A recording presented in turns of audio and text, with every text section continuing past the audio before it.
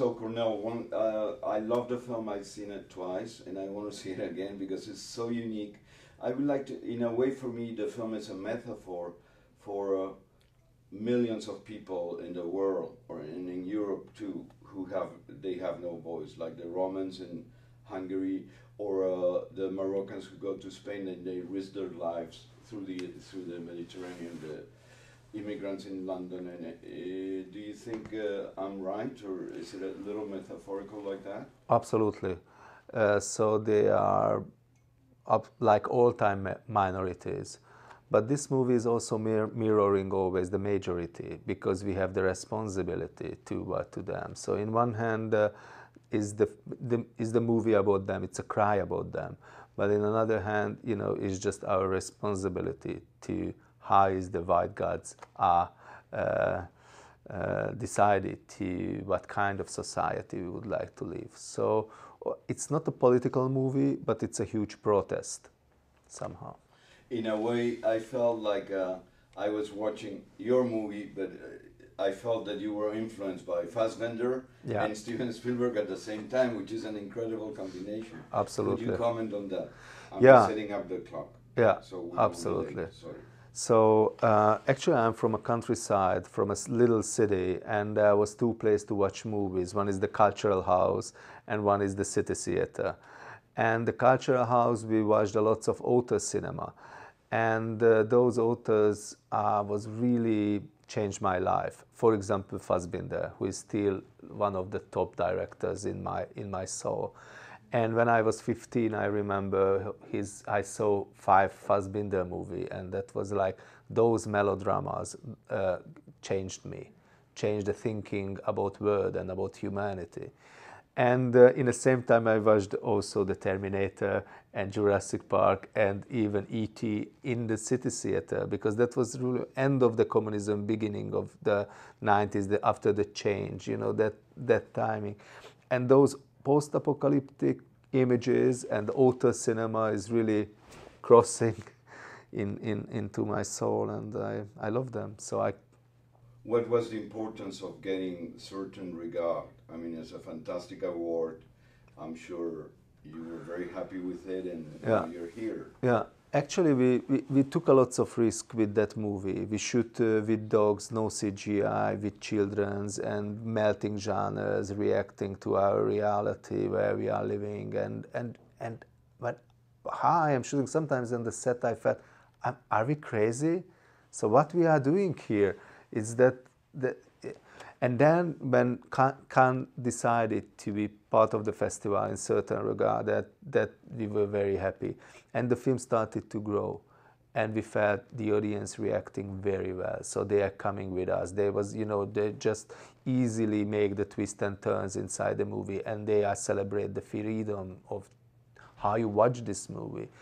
And then the prize, of course, we felt after Cannes that was really the best place to premiere this movie and spare in the world. Watching the film, one feels happiness, sadness, one cries, one loves Lily, one hates the father. So it's very emotional and at the same time very uplifting. Yeah. Without giving up, I thought the ending was like, wow. So tell us a little about how did you accomplish to create all those feelings in the audience? I think this is contemporary life. I felt, my reality is changing as an Eastern European the last 5-8 years. So all of the genres comes together. And if you are walking from a block to another in the street of Budapest, you have those genres. So it's a political satire, an absurd, a social drama, a horror movie. It's just the next door. I mean, it's really, really like that to live in. And I would like to react on that, and I would like to create a cinematic language for those feelings that I had. And I think this is what also the audience enjoys so much. They don't know what's the end, and they waiting with full of suspense and full of openness. So if you find a non-dogmatic audience, then they enjoy for sure. I think it's the first time that a dog gets an award at Cannes. Yeah, Can exactly. you talk about Palm dog. The palm dog is, I think, not, they was the, I don't know, eighth. So this award, I didn't knew that before, but it's like 7 years ago when they started to give also for a dog, and I felt it's just a fun, just a joke, and I went there. No, it's a serious award. They really watch all of the movies which celebrate any kind of dogs in it, and then they do, and. And I was like really surprised because we won the palm, but also, you know, the Godard movie, Goodbye from the Language, that's also a dog who was the second prize.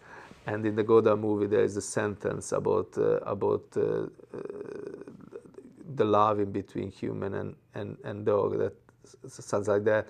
The humans are not like themselves as much than the dogs lives humans, and it's so true.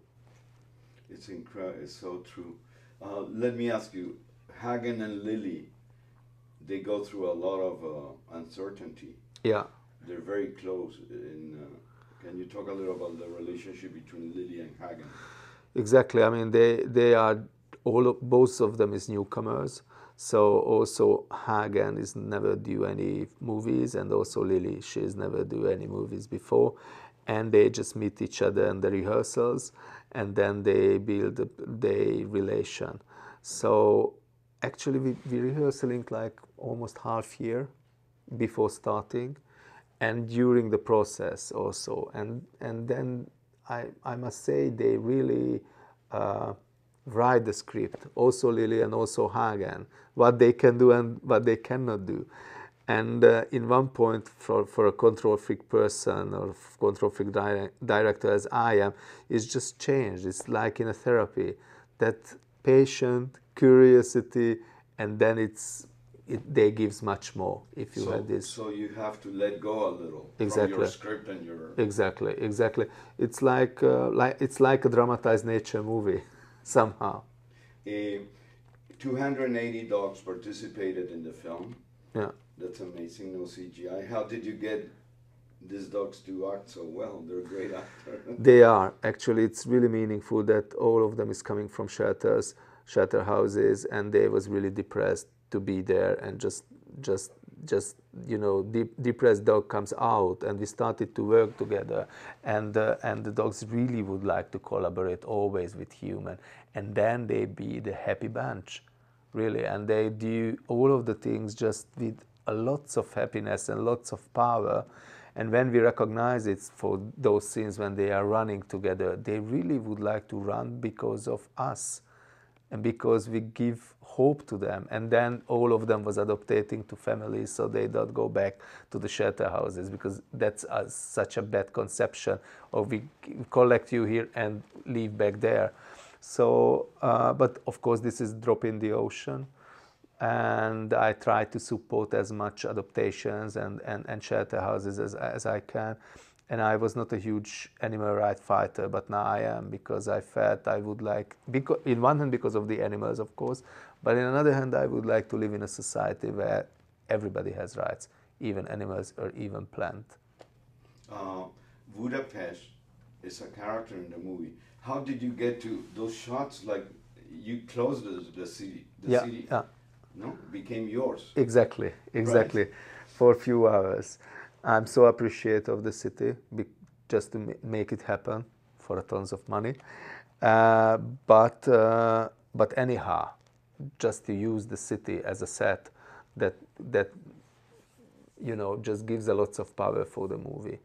And also I really like, you know, these classical buildings. And the anger dogs, like in one image. It's so contradicted, but it's really, that was in my dream, that to create those scenes. And yeah, we are blocking, but just for a few hours, but we have a place in the countryside where we're rehearsing, so it was a very special method how we shoot this movie. And last question, like, where's Hagen was played by two dogs. Exactly. People want to know where they're. I think one is Lucky and the other one is? It's Bodhi.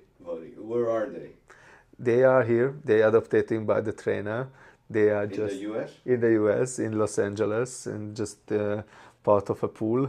You know, they drink their cocktails, so they are real stars. So they're becoming Hollywood dogs. Exactly, exactly. So, but they are very fun, and they do really the character together. So there is not the good one and the bad one, not at all. They really do the whole character together.